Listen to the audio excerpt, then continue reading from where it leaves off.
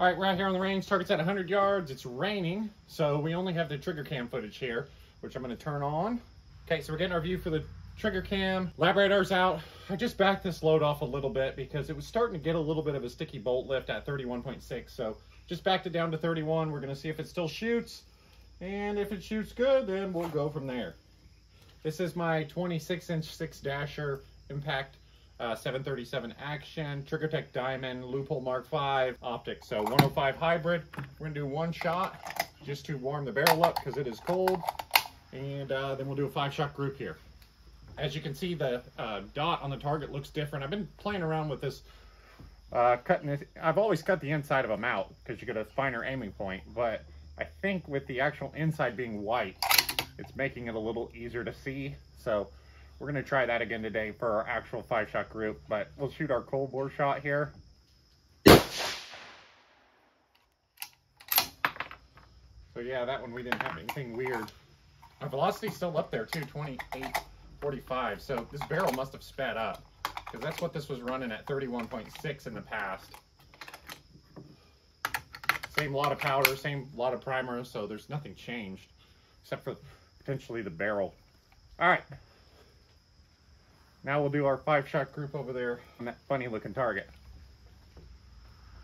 Again, we kind of testing out whether I like that better or not too. I think I do.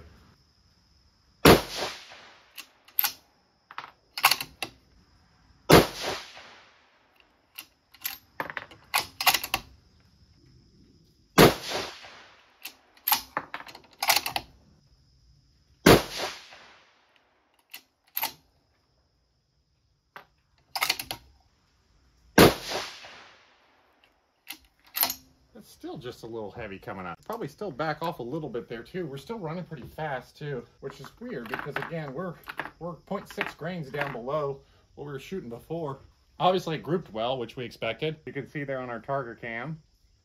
Still groups really well. Let's see what our velocity average was. All right, so we had 28.54 average with a 4.8 SD and a 12 ES. So again, good numbers, but still want to back this down a little bit more. I want to get it like 28.20, so I need to come down just a little bit more. I don't think we're going to have any problems with good groups. Just got to get that velocity tuned in there. So, all right, so we're back out here on the range. I went ahead and downloaded a little bit more, 30.7 grains, and we're going to try another 5-shot group. Now, it's late now. It's like later in the day, so I need to shoot another Fowler and then another 5-shot group here.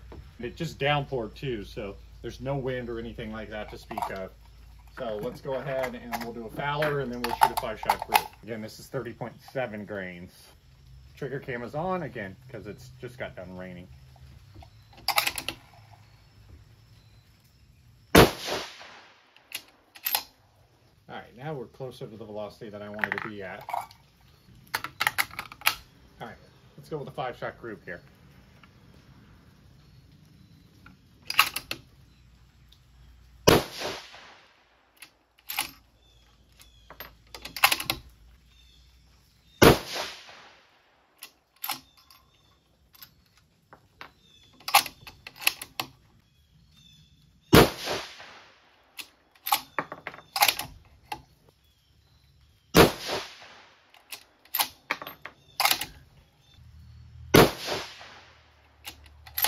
All right, that's a little bit better as far as velocity goes.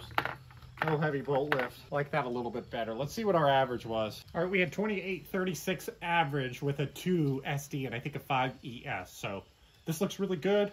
Obviously the group looked really good, and we're gonna go out and probably all we're gonna do testing with that bullet then. So we're just gonna back the load back a little bit and start to shoot it like that. So hope you guys enjoyed this one. Thanks for subscribing, and we'll see you next time.